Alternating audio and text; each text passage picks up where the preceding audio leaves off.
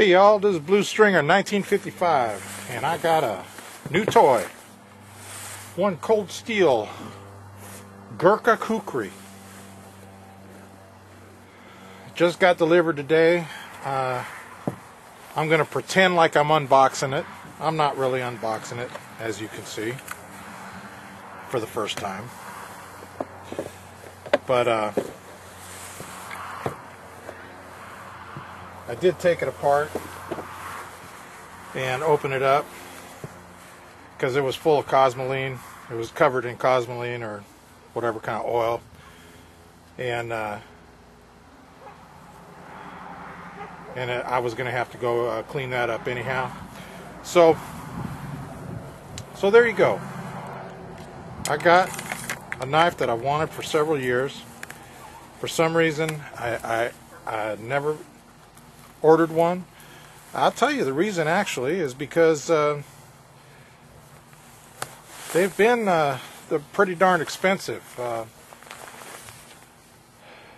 The cheapest I've ever seen them before was around 160 bucks, and normally they're around probably 185, and sometimes you can't even get near them for around 200 bucks.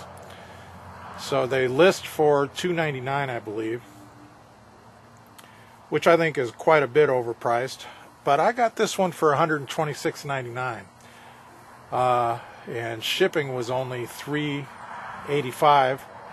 So I feel like I got it was just time to jump on it. So I did. Now,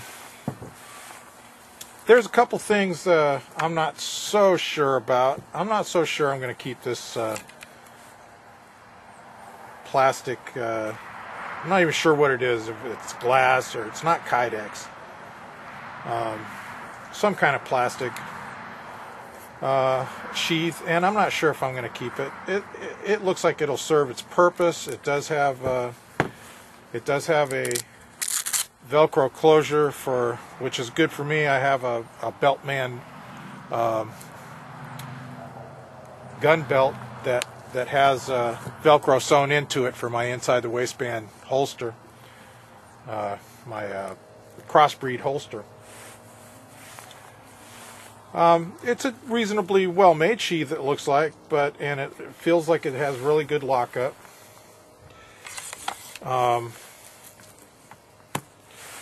Just not sure it's for me, but we'll see.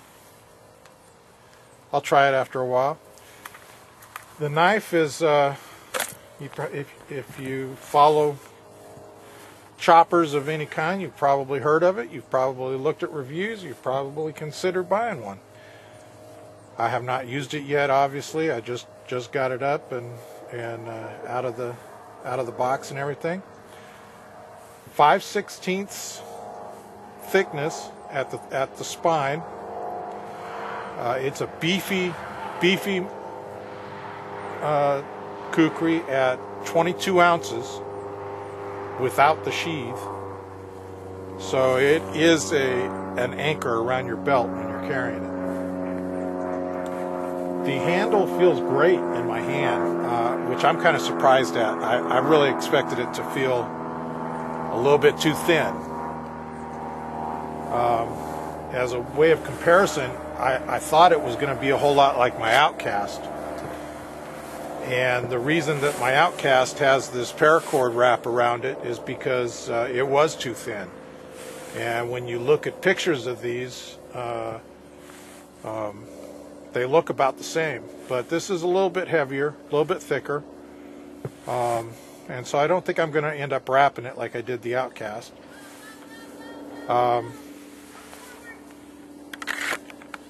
Another point of comparison for me is my BK9, Becker BK9. As you can see, I've done a few things to this one. It's not stock by any stretch of the imagination. I took the coating off. It's polished to a slightly higher luster than stonewash or than satin finish, but it's not mirror polish by any stretch. The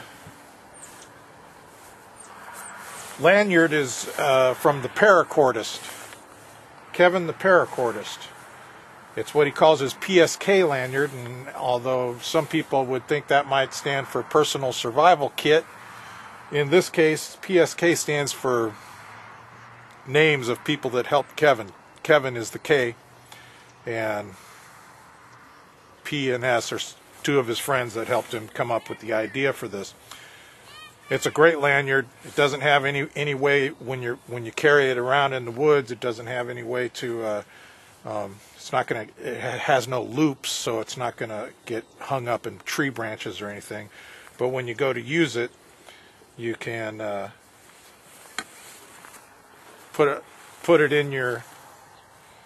Put your thumb through there, push that bead up, and then get it so far, and then tighten it as you need to with one hand, and you got a good lanyard. It's a great lanyard. I'm probably going to order another one for the Kukri.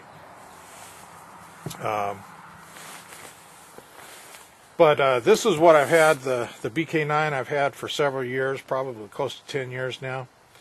And I've used it a lot and done a lot of chopping with it, done a lot of batoning with it, and use it every winter as a main fireplace tool. I split my little kindling down with my BK9, and I baton with it quite a bit.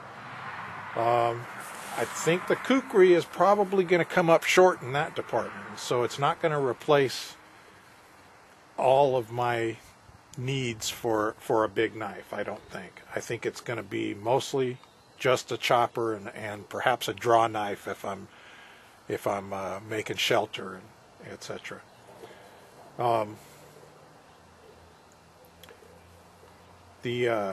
Anyway, those are the two knives. Those are the two knives that I use as a data point for comparison for what I hope the Kukri will end up doing. I hope it'll out-chop both of those knives. I have really no doubt that it's going to out-chop either one of those knives. It came out of the box feeling very sharp. I don't have anything handy to show you whether or not it's sharp, but it sure feels like it is.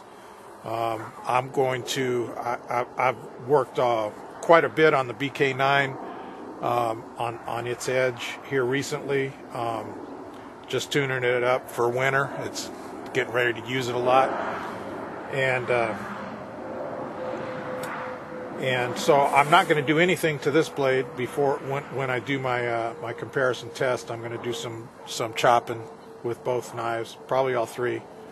At least with the BK9 and with the Gurkha, and we'll see how that goes. But there you go, $126.99. I did write the person that I bought the knife from, and the business. It's a business that's got great feedback. Got hundreds of more than 100,000 sales in their score, and I asked them if they had any objection to me mentioning their business name on camera for a review at YouTube, and they said that they would rather I didn't, so I won't.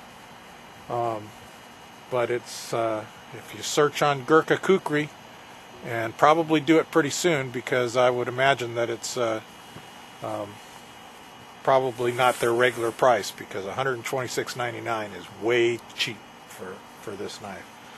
Anyway, I'm not going to mention them, but $126.99 is what I got it for. $3.85 for shipping, so $130 to my door for a knife that normally you can't even get the base price down below about $160. It's not a bad deal at all. Get one if you can, and my next video will be chopping with it a little bit. We'll see what it does. Thanks a lot. Take care.